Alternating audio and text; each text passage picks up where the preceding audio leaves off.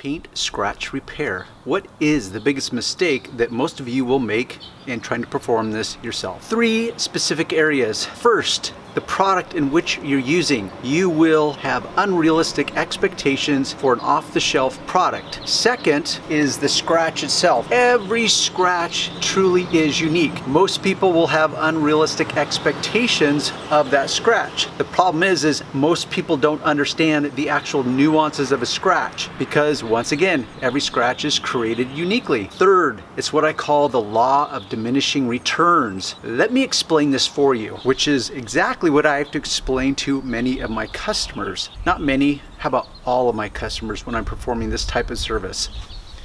Here we have this Toyota Tacoma truck. Now the problem with video and pictures is that it hides so much.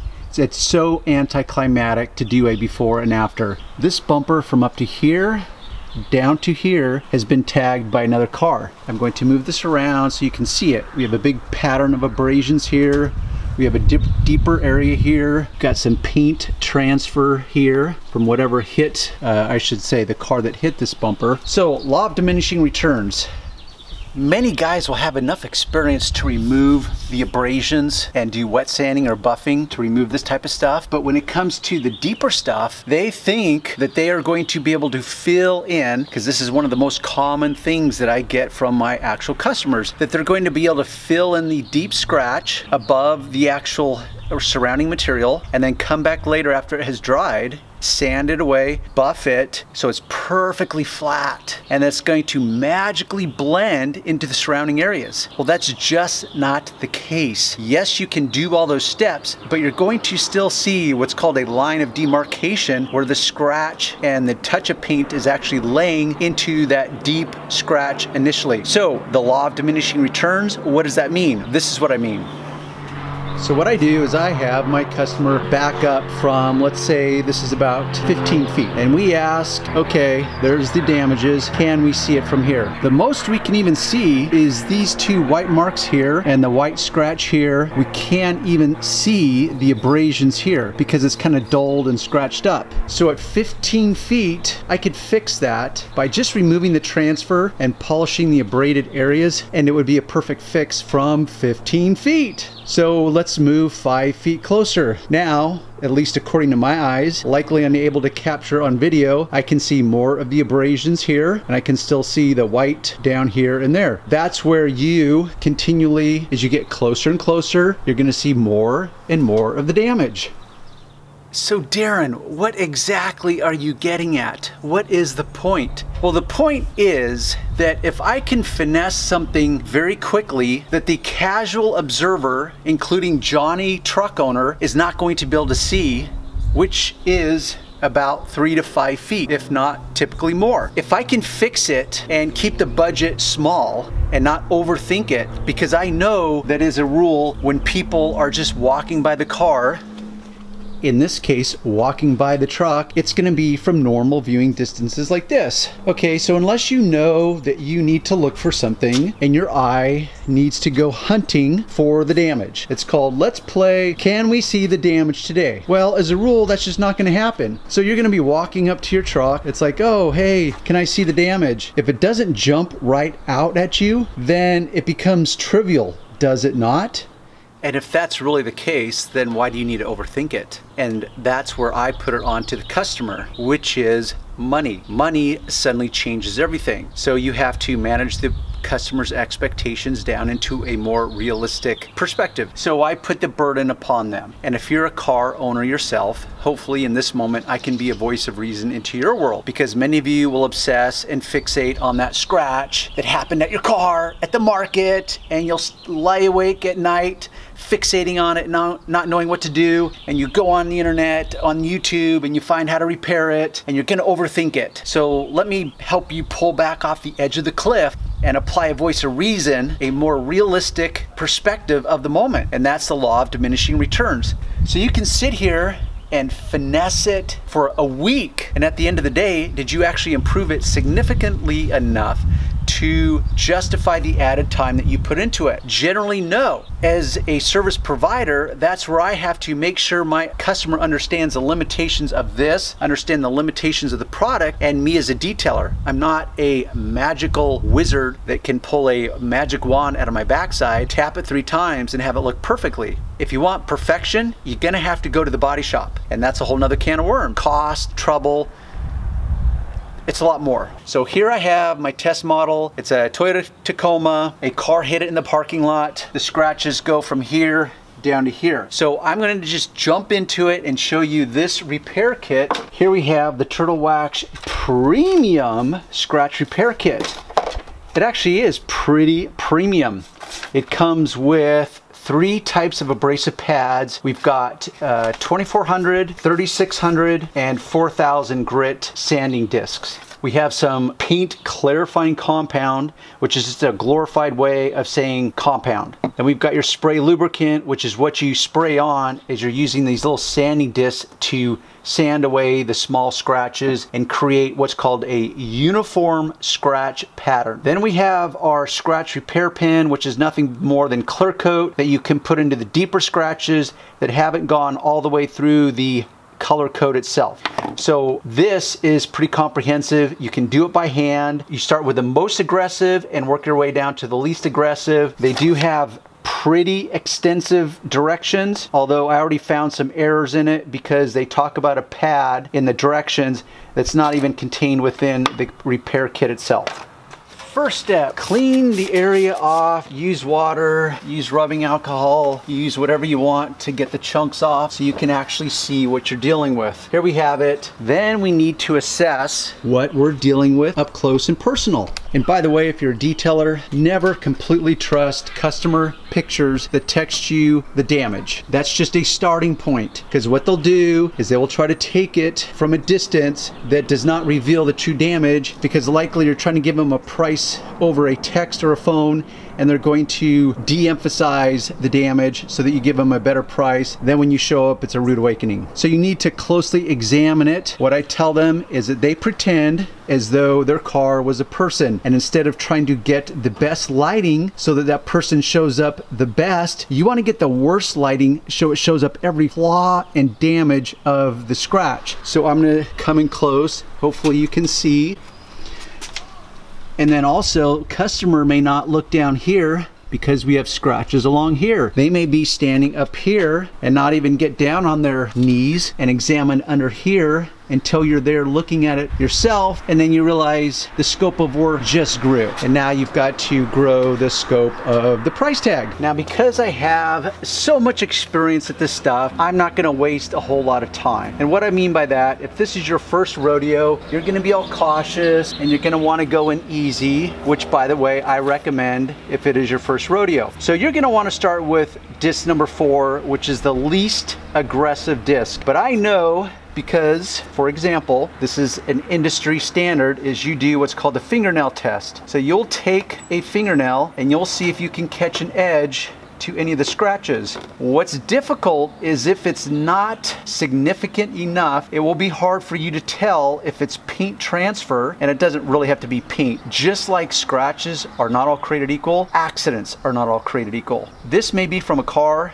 it may be from the customer pulling in and out of the garage. They may have hit the frame of the garage door, which is house paint. It could be a rubberized, a plastic material, who knows? So transfer can be anything. What it is the material that they hit, the surface that they hit, some of that material was transferred onto the car itself that you're performing the repair to. So as you scratch with a fingernail, you may not know precisely if what you're feeling is an actual scratch, or could it possibly be transfer? That's where you have to scrutinize it closely and try to figure out. One of the ways to do that is to scratch it back and forth and see if anything is removed. Another way to do it is to start out with the least aggressive pad, which would be this one, and you can do this to it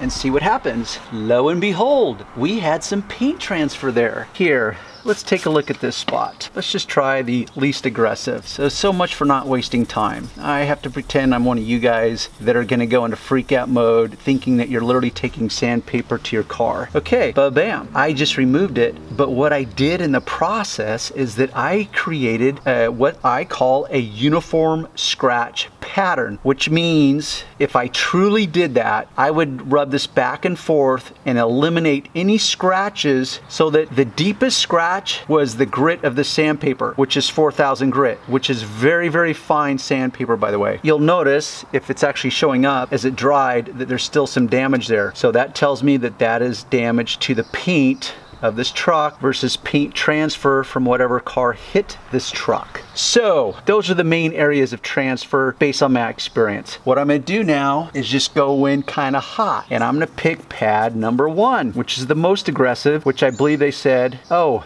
okay, I stand corrected. Here we have pad number 2. See the confusion? Pad number 1 is double-sided. There's pad number 2. Silly pad. Silly pad. Because the other pads have the same grit on both sides. 4, 4, 3, 3. But there we have 2, 1. So it goes 1, 2, 3, 4. 1 most aggressive, and it works your way down to 4000 grit. So I'm gonna start with pad number 1, most aggressive. Now the directions say you can go back 20 times. 10, 11, 12, 13, 14, 15, 16, 17, 18, 19, 20. Okay, I actually know I could go deeper, but this is an older truck. That's where I want to apply caution, and I don't want to burn through the clear coat. Once you go through the clear coat, it changes the color of the base coat. So if I burn through this, that means this metallic gray that no longer has clear coat on it is going to look different than the other metallic gray that does still in fact have clear coat on it. So I have to factor in 2 things. One is I never know how thick this clear coat is. You can get a depth or a paint depth gauge, but unless you get a highly expensive one, it's only going to tell you the thickness of both the paint and the clear coat. But it's the clear coat is the critical factor of thickness, because once you go through that, like I said, it changes the color of the base coat. So that's just unrealistic for most of us. So I think the 20 back and forth rule is acceptable, but if you did 20 passes with all 4 discs, I don't think that would be safe. So in my opinion, and by the way, since this grit is so fine, 2400, that is some very fine sandpaper. So what I'm going to do is I'm going to pick 2 pads. I'm going to pick pad number 2. Actually, let's do this. Let's go with 3 and 4, which I believe is 3400 grit and 4000 grit. Because at that point, that's what they're trying to do, is get the scratches so shallow that you'll be able to rub them out by hand with their paint clarifying compound. So I'm going to go through here, 3 and 4, more aggressive, less aggressive. I'll come in with this and we'll see what we have left over. Pad number 3, and I'm going to talk as I work. So here we are. We could go with the 20 passes rule for you beginners, which I think is a safe rule. Now, since I'm limiting it to just 2 pads, as a rule, once again, as a rule, I'm going to say that 20 passes with each pad is going to be acceptable, which makes it a total of 40 passes by the time you go through 2 pads. I'm going to use light pressure, not heavy. I'm not going in level 10. I'm not going in level 10, but just light, back and forth. And I already know, based on experience, that these scratches are still going to be there. But what we can do by sanding down the edges to them is we can take off the edges of the scratches that really catch the light, and we can diminish it so that instead of seeing this scratch from 10 feet away, you would have to get up about, I don't know, 6 inches from it to really see what's going on. And to me, that's really the winning combination. This was an area of deeper scratches here, so I'm gonna spend a little more time on that one. You still see a little area here. Now it matters not really whether you go back and forth, up and down, circles. It will matter if you're unable to get the scratches out completely with the rubbing compound, because at that point you will see your pattern in which way you go back and forth. But if you think about it, whether it's back and forth, circular, up and down, If you can see them, you can see them. Does it really matter if it's back and forth? You could really kind of go down the rabbit hole and say, well, you could go with the grain of the bumper. Well, this bumper has no grain, it's not wood, but let's just, you know, entertain that idea for a moment. So it's kind of got a horizontal flow to this. Got a vertical line, but it's kind of horizontal in aspect. So if you wanted to overthink that part, you could just simply go with the grain of this bumper, for lack of a better word. I see a little bit more there. Go back and forth, wipe it down here.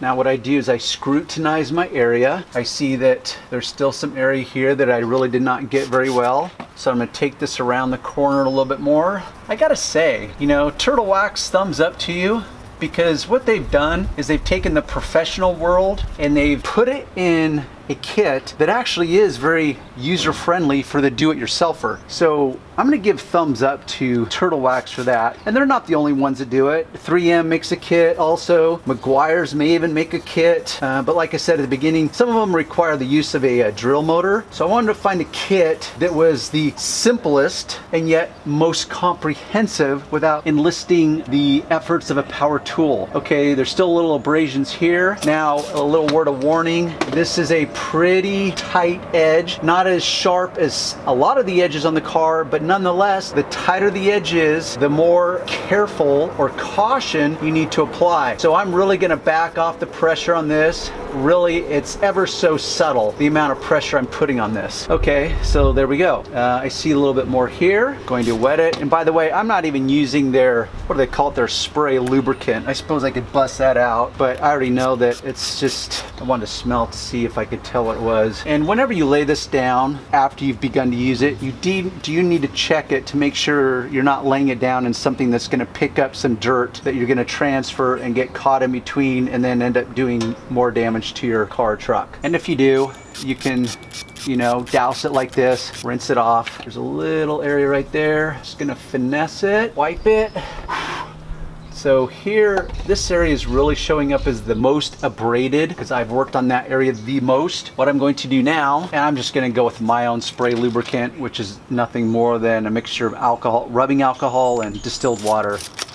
So I'm going to go with disc number 4 now. Very, very lightly. I'm going to just go over all the areas and a little bit outside of the lines of where I went with the first pad. Because now what I'm doing is I'm diminishing those deeper scratches with finer scratches. So in essence, you could say, one of many things that we could say in this moment is that you're literally sanding your way to perfection by removing the scratches that are shallow enough to be removed through this process, or you're taking the edges off of the deeper scratches so that you have polished or sanded or sanded away the edges of the scratch so that the lighting does not catch it like it did before. So there we have what I would call satisfactory results. We've removed all the transfer. We've essentially sanded down and kind of blended the area of scratches. One more area I want to get right along here,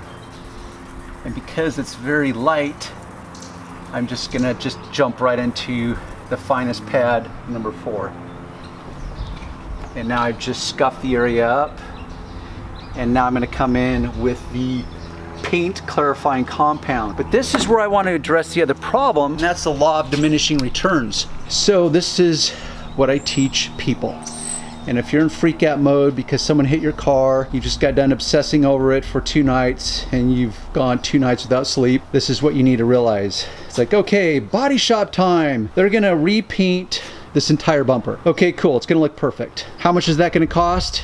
Anywhere from $300 for a crappy fix to $800 for precision, perfectly done bumper. Never mind your time and effort to go to the body shop, drop it off, wait a few days, pick it up, and then that's a whole nother talk track. Once again, money is king. So it's like, oh wow, do I really want to spend 800 bucks? What if I can do this myself and make it acceptable? Because how many people are gonna scrutinize my own car or truck like I will? Well, very few people. So if you can make it, which I've already done, by the way, right here. Most people would not even notice that. Probably if I lined up 1,000 people, maybe 500 people would notice it. So let's take it to the next step and finesse it with the compound so that only, let's say, 200 people will notice it from that same distance. What if we can then get our results to that level of perfection, or lack of perfection, however you want to call it. So you have to take the lid off. It's got a little protective foil cap on the top so it doesn't go all over when it gets shipped from wherever it's made. Gonna put, I don't know, you can call that a dime size, doesn't really matter. Now I'm gonna come in here. See, right now I'm rubbing and I can tell that this compound has no true abrasives to it. How do I know that? It's called experience. It's got more, I mean, if it does, it is so subtle and insignificant that it's what I just call trivial. But the good news is that those scratches, and look at that, notice how no color is showing up on that.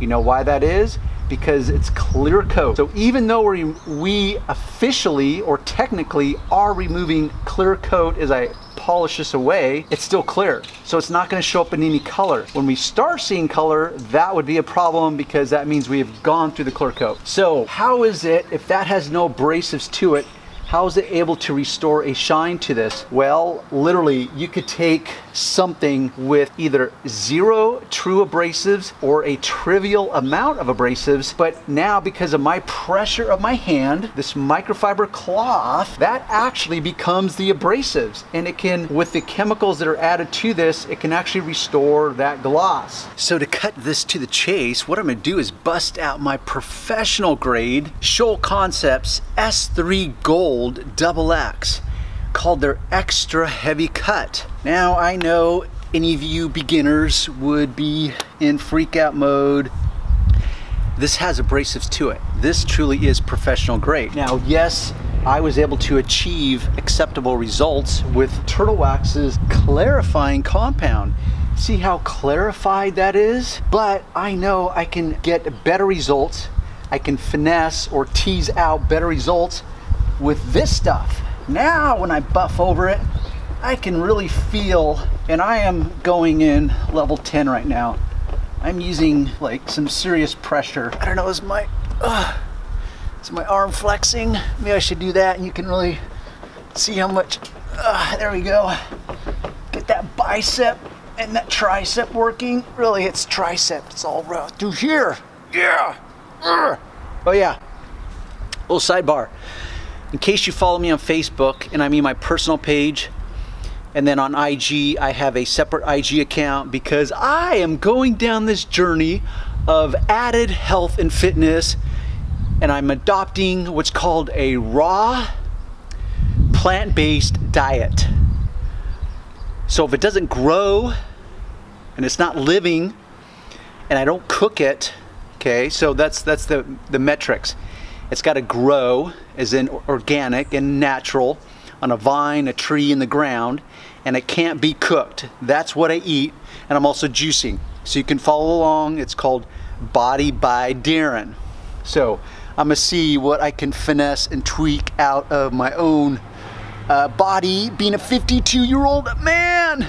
So I'm going in level 10 here, and I'm going to really rub this very hard, all those areas that I sanded. And I don't overthink this, meaning you'll got guys that will say, oh, you gotta go back and forth. If you go like this, you're gonna create swirl patterns. It's like, well, you can, but you also cannot. And because I know what I'm doing here, and I'm not using a buff. Shoot, even if I was using a buffer, it's just not gonna happen. Really, that becomes a problem when you're doing it by hand, because someone will do this. They'll get a little cloth, they'll put some rubbing compound that truly has abrasives, and they'll sit here and they'll go like this. And they will literally scratch a pattern into their paint. And because they chose a cloth that's not a microfiber, like let's say a terry cloth towel that actually is more abrasive than this, you can create a swirled pattern. But that's not the case because I'm using a microfiber. I know how to finesse it, as I'm doing it, and these abrasives actually break down, so it's just a non-issue. Just one of those areas that people get all wadded up about because there's always going to be some other detailer out there that wants to make a mountain out of a molehill so that he looks special or unique or more professional or something, but it pisses me off. Oh, I shouldn't say that word. That word, that's just not cool, is it? It ticks me off. It ticks me off because what it does is it scares guys that are already wadded up with so much fear that now it keeps them on the sidelines and they never want to try anything. That's why it irritates me. So don't make something bigger than it has to be. Don't scare guys away by making a mountain out of a molehill. And if you're in some other country, you probably don't even know what that means. It probably doesn't translate very well. It means don't over dramatize something. So here we go. Now, let me discuss, once again, the law of diminishing returns, which is, I just fixed this bumper. The only area that's really standing out is right here. Now what I can do is I can put some clear coat over that and we'll see if it fixes it. And you just never know until you know. You just don't. Now, because I have enough experience, I can make a guess, and sometimes I'm even right. But even me, or any other guy with tons of experience, we just don't know until we know. So let's come in and see if I can capture that right there.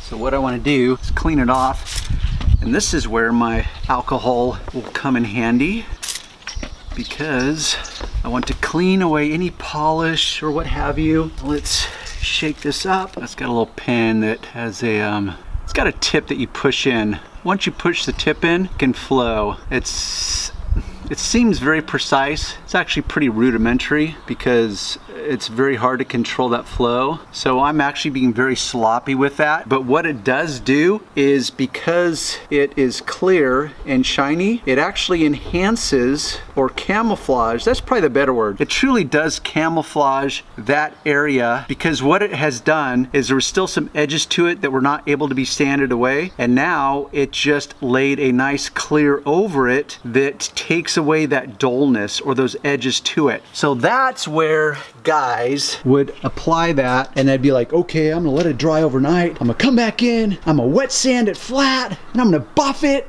to perfection, and damn, it's gonna look good. And damn, I just said damn again. I gotta stop that. I'm trying to keep this rated G. So they're gonna be like, darn, I rock. It's like, okay, law of diminishing returns. You're gonna wait overnight, come back, try to sand it. But if you do that, you're probably gonna go through the clear coat. You're gonna need a buffer, and it's just gonna be a lot of work. So for what? Because are you really gonna make that disappear? Well, the simple answer is no, you're not. Can you diminish it even further? Yes, you could, but that's where time is money. Law of diminishing returns. So if right here, if I lined up 1,000 people and said, okay, where was the damage on that bumper? They would have to sit here and go, let's see, can I see it? Where? Oh, I see something. Oh, there it is. Okay, if you gotta look that hard, is it really worth that extra day or two worth of effort? That's what's called the law of diminishing returns. Never mind when you're just casually walking by the truck, it's just not gonna jump out at you. That's what we want, that win-win balance, that winning combination of time and effort versus cost of that time and effort. So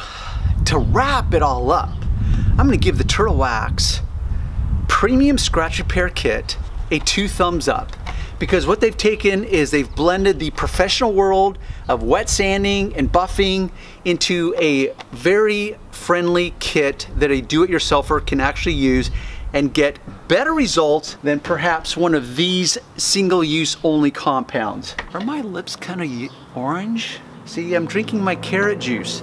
I'm also juicing.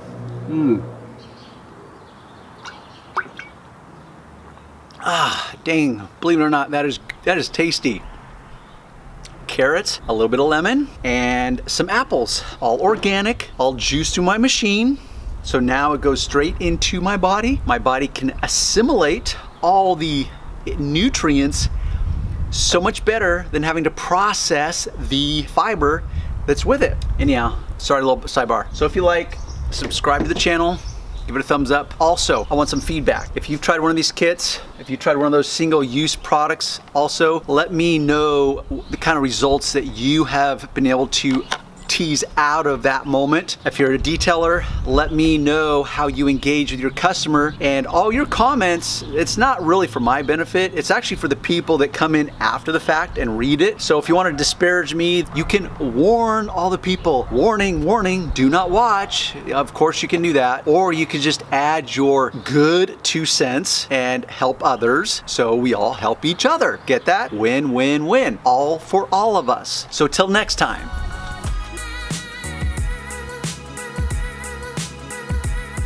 Because this truly does have abrasive to it. Boy, I am stumbling all over my words. Wow, what's the word I'm looking for? Oh, you can warn all the people